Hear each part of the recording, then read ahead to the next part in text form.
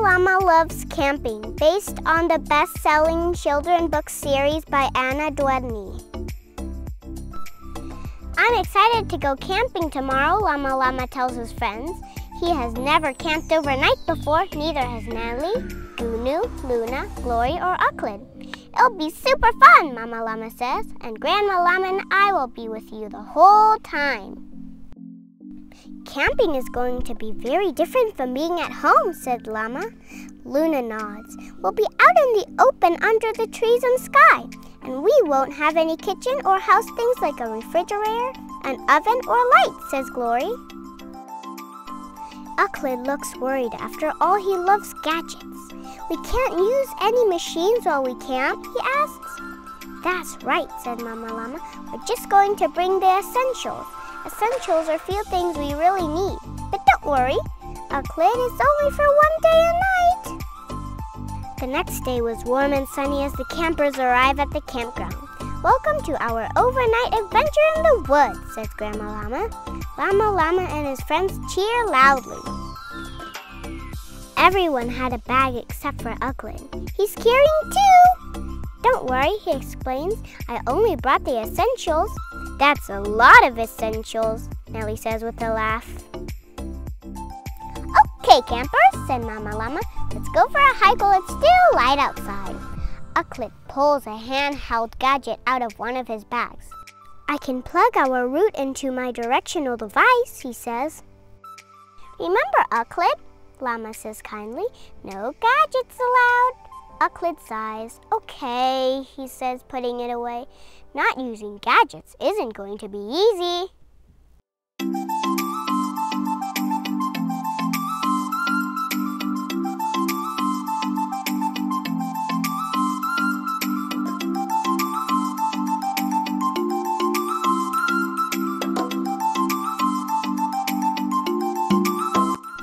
Mama Llama leads the campers along a trail in the woods. Wow, said Llama looking around. These trees are so tall. I wonder how tall they are, Euclid says. Can I measure them with my digital tape measure? Luna shakes her head. No gadgets, she reminds him. Oh yeah, Euclid says. When the group gets farther into the woods, Mama Llama asks the campers to stop for a moment. Let's listen to the sounds of nature, she says. What do you hear?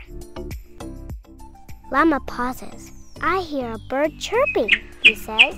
I hear leaves rustling, said Luna. I hear a tree creaking, said Glory. Nellie points to a bee. I hear him buzzing, she says. I hear all that too, said Euclid, and I hear water flowing in the distance. The sounds in the woods are very different from the sounds at home, said Luna. Yeah, said Nellie. Those are machine sounds. Beep, ring, ring, woo, woo. She laughs at her imitation of a siren. Euclid pulls a tape recorder and a camera from his bag. I want to make a recording to remember the sounds, he explains. Mama Llama smiles at Euclid for his trick. Let's just listen hard to remember everything, she said. I forgot, said Euclid. This no gadgets thing is tougher than I thought. After their hike, Llama and his friends help Mama Llama and Gram set up camp. Instead of a house, they have a tent. Instead of a refrigerator, they have a cooler with ice. And instead of an oven, they have a roaring campfire.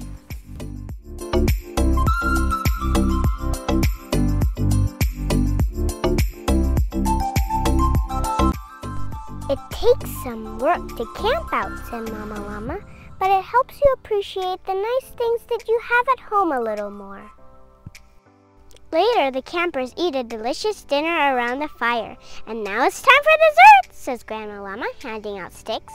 Do we just eat these, said Glory. No, said Gram, laughing.